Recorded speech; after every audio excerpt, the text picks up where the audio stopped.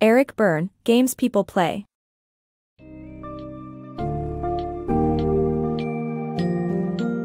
Games People Play by Eric Berne uncovers the hidden patterns of behavior present in our daily interactions and relationships.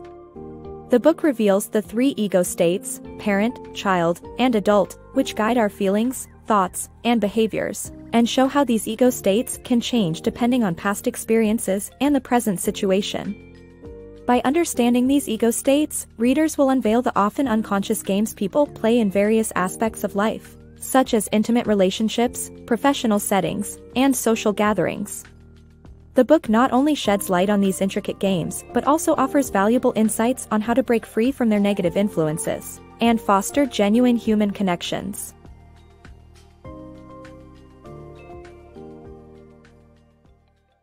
Unraveling Ego States. Human behavior consists of recurring patterns that can be attributed to 3 distinct ego states: parent, child, and adult. These states shape our feelings, thoughts, and behaviors, developing throughout our lives based on experiences. The parent state stems from imitating our caretakers during childhood, both positively and negatively. The adult state is responsible for rational thinking and problem solving, enabling us to make decisions based on the present moment. The child state, our innate, spontaneous way of being, is the source of emotions, creativity, and intimacy but can become buried beneath the parent and adult states as we grow older. Did you ever find yourself wondering why people's behaviors seem to follow recognizable patterns amidst the chaos and unpredictability of life? It turns out that these patterns are governed by 3 ego states, parent, child, and adult, that work together to shape our feelings, thoughts, and actions. Our parent ego state develops as we imitate our caretakers throughout childhood, adopting their ways of dealing with situations, whether positive or negative. For instance, if your mom used to raise her voice when you misbehaved, you might find yourself replicating that method when interacting with your own child. On the other hand, our adult ego state is the home of rational thinking and problem-solving abilities. This state evolves as we learn to reflect on our experiences from childhood through adulthood, allowing us to make informed decisions based on present circumstances. Charging our adult state, you might calmly address a noisy popcorn muncher at the movies or deduce the issue with a faulty engine. Lastly, there's the natural, spontaneous child ego state that we are born with. This state carries the essence of our emotions, creativity, and intimacy.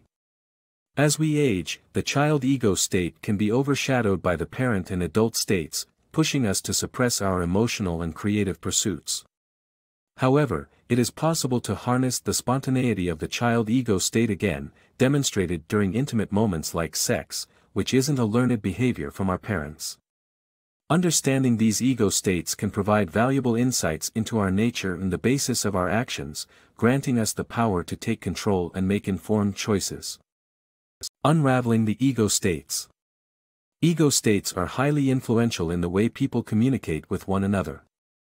When interacting, people often communicate from a parent, child, or adult ego state. This dynamic can be easily discerned in some conversations, like planning a trip with a friend, adult, or scolding a partner for not doing dishes, parent-child.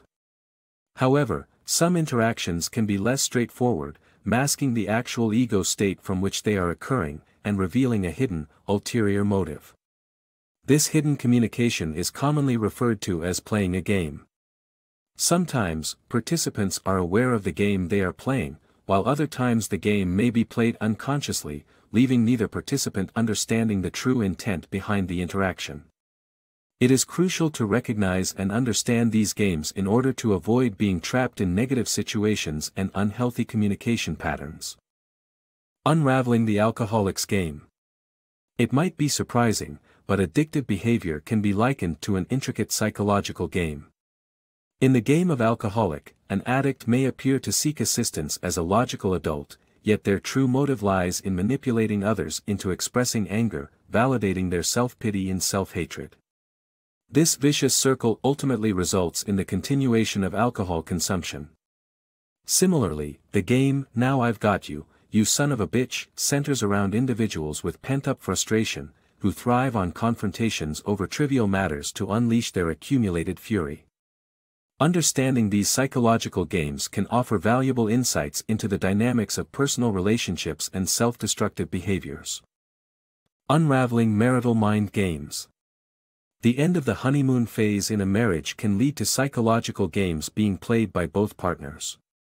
The seemingly harmless courtroom game often disguises a power struggle, where one spouse assumes the role of a child complaining to a therapist, effectively forcing the other into a parent role. The therapist, unknowingly, takes the position of moral superiority, validating the child spouse's feelings. Similarly, the Frigid Wife game features a wife playing both the parent and child roles, simultaneously provoking and rejecting her husband's advances, reinforcing her own beliefs about men's obsession with sex. These games reveal hidden, underlying relationship conflicts that require resolution for a healthy marriage. In post-honeymoon marriages, partners often find themselves participating in psychological games that reflect complex power dynamics. A notable example is the courtroom game, in which couples seek a therapist's help with marital problems. What appears as a cooperative adult-adult interaction transpires as one spouse adopting the child role, complaining about the other partner. The unsuspecting therapist steps into the parent role, unknowingly assuming moral superiority and validating the child spouse's feelings. This unproductive game maintains rather than resolves marital discord. Another prevalent game among spouses is Frigid Wife. The wife plays a dual role, first offering herself provocatively as a parent, but subsequently withdrawing in the same parent role. The husband, acting as a child, eagerly accepts and then faces rejection. The wife fuels her prejudice that all men care only about sex, leaving the husband feeling perpetually dissatisfied. Curiously, some husbands are drawn to partners who excel in playing Frigid Wife, indicating that they, too, might not desire genuine sexual intimacy. Both games exemplify how hidden conflicts and power struggles manifest within marriages, contributing to ongoing relational stress. To create a healthy, fulfilling partnership, it is essential for couples to recognize and address the underlying issues that prompt these psychological games. The deceptive party games. Party games like Schlemiel and Why Don't You, Yes But may appear harmless, but they often involve manipulative undertones.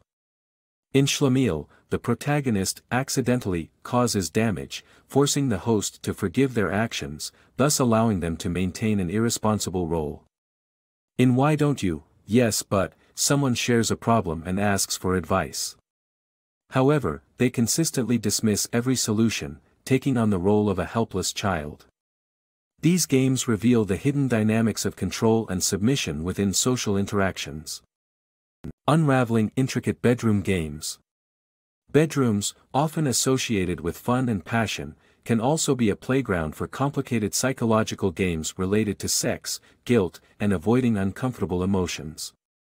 The game of Rappo sees sex as a tool for revenge, where one participant entices the other into a sexual encounter only to later accuse them of assault. This confrontation, seemingly between adults, is actually based on childlike motives, a power play of feeling irresistible or affirming negative beliefs about sex. On the contrary, Uproar aims to dodge awkward sexual tension by creating a distraction, a heated argument. A common scenario is when physical attraction develops between family members, like a father and teenage daughter, which is exacerbated due to the presence of a neglected spouse. To counter the intensity of the forbidden attraction, a verbal altercation escalates and forces the two to retreat to separate rooms, emphasizing that they sleep apart. These games are a disguise for hidden emotions and subconscious needs, revealing the intricacies of human connections and desires within intimate settings.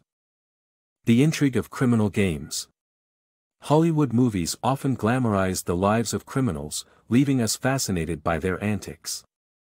But what motivates individuals to choose these risky paths? Many criminals engage in a psychological game of cops and robbers, where getting caught validates their self-perception as losers. Their actions often leave behind clues or showcase arrogance, helping the police eventually apprehend them. After imprisonment, these criminals may begin a new game called Want Out. Counterintuitively, playing this game allows them to feign a desire for escape while secretly reveling in the predictability of prison life. Aware of the slim chance of success and potential for extended sentences, these misguided attempts at freedom reveal the underlying yearning for structure and predictability that the outside world lacks. At its core, what appears to be the pursuit of a luxurious lifestyle or freedom is often a desperate cry for certainty and stability, even in the direst of circumstances. Unmasking therapeutic games. The realm of psychotherapy isn't immune to games, far from it. In the game of indigence, the therapist and client covertly work together to maintain the status quo, with neither wanting to change. This benefits both parties, as the therapist continues to act as a caring parent, while the client remains in their comfortable, albeit unproductive, child role. Meanwhile, the "I'm only trying to help you" game is driven by the therapist's ego.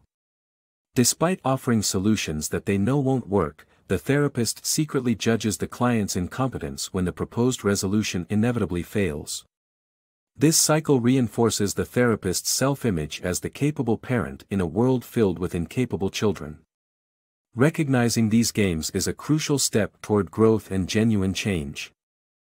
Unmasking games in human interaction. Psychology reveals that games, deeply embedded in our upbringing and culture, can make life miserable. They serve a purpose by allowing people to interact without revealing their true selves, thus avoiding vulnerability in favor of comfortable roles. However, achieving genuine human connections requires us to recognize these games, discard our masks, embrace vulnerability, and attempt to see through the facades of others. By delving into the complexities of human psychology, it becomes apparent that games can lead to an unfulfilling existence. Nevertheless, we persist in playing them, as they evolve from ingrained cultural and familial patterns, making us unwitting participants in a wide variety of maneuvers. One key reason we play these games is that they enable social interaction without involving emotional intimacy or vulnerability. To forge true connections, we must abandon these games, a challenging endeavor involving the identification of our ego states and the games we and others engage in. This pursuit of self-awareness requires closely examining our relationships and interactions. The next step is to courageously cast aside our protective masks, allow ourselves to be vulnerable, and peer through the disguises others wear. While this might be a demanding task, the rewards of genuine human bonds leave us with no better alternative.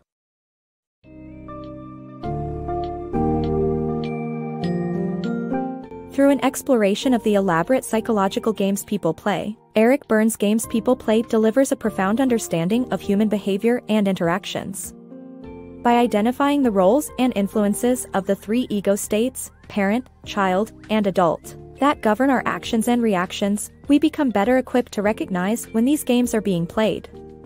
More importantly, Berne emphasizes the necessity of fostering vulnerability and authentic human connection by stepping out of the comfort zones provided by these games.